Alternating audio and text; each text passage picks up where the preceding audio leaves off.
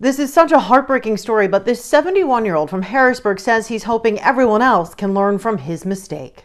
Zeb Starnes admits he didn't think much about the virus early on. You'll get it, it'll last a few days, and that'll be it. The retired postal worker refused to wear a mask until late June when he went to a funeral for a good friend. There were about 125 people at the small Charlotte church. There was very few people wearing a mask.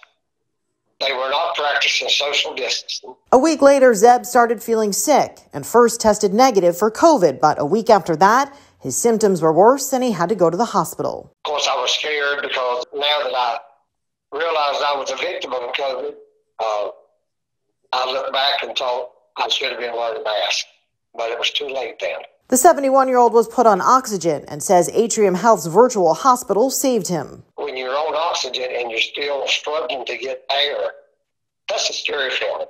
But he says he got lucky. 25 others at the funeral also got sick. Several were hospitalized, and 6 of his friends there that day died. A husband and wife died a week apart. 2 sisters and 2 other men all died after being at the funeral. It's like a bad dream that we just hadn't been able to wake up to. Now he says he doesn't go anywhere without a mask. My message is, please wear a mask if you're out and about. Because you learned that lesson in the hardest way possible. The hard way. I learned the hard way.